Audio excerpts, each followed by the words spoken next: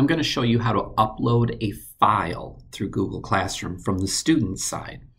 So the first thing you need to do is in your Google Classroom as a student, go to the assignment and then click on View Assignment.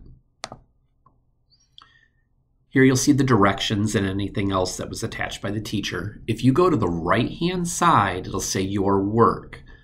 Underneath that, it is Add or Create. When I click that button, it'll give me my choices. I can upload a file from Drive, if maybe that's where I have the file at, or a web link to something if it's like a web-based project. I can also upload a file directly from my device, something that's either on my Chromebook or on my PC or Mac. Or I can create a brand new document, slide, sheet, or drawing. So in this case, I'm just going to show you how to upload an image that you have already on your device. But once again, you could use any one of these. Depending on where that file is located is which one you would click on. Because the image I'm going to upload is already on my desktop, I'm going to click File. So when I click File, my browser comes up. If I know right where it's at and I'm on that screen, I can just drag it to the middle of the screen. That's the easy way. But if I need to go searching and look for it, all I have to do is click the Browse button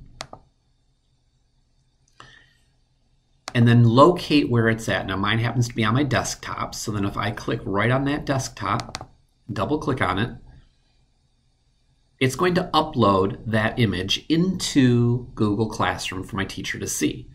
But I'm not done. And this is where I know we all go crazy when our students don't do it. They all say, we uploaded the file. You need to go over here and click Turn In.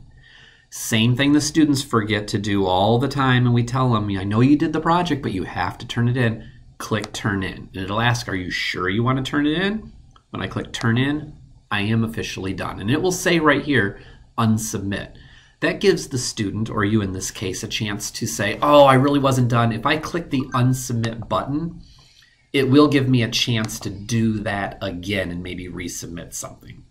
So just make sure that you do click the Turn In and click Turn In, and then it's done. Then you'll be all set.